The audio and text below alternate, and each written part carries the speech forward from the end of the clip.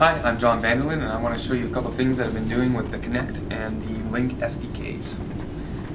What we have basically, I've extended some of the samples in the Lync SDK to include Kinect so we can respond to events that are coming from Lync using gestures and things like that.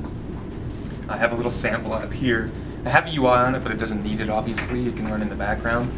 And so what we can do is I will start a video call from another machine.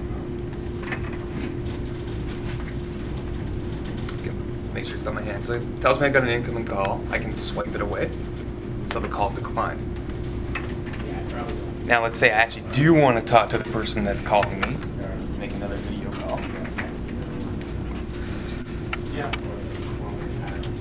Up it comes. I just raise my hand, and there we go. Starting video. I'm in my video call.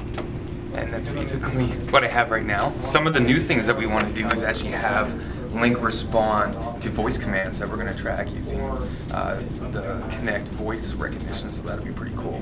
Lots of different options for us to do there. Really looking forward to doing that stuff. All right. Thanks a lot, John. All right.